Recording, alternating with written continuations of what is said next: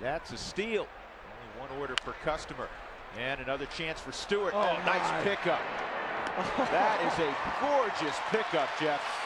I don't think people get a really good understanding of how great a play this was, because it's hit to your backhand and you go over and you're thinking, okay, I'm going to get an in-between hop here. I'm just going to hope that I put my glove in the right spot, and that's exactly what Ian did.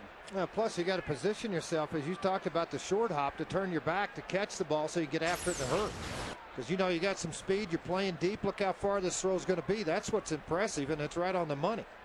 I like the way he shuffled his feet, then it made a strong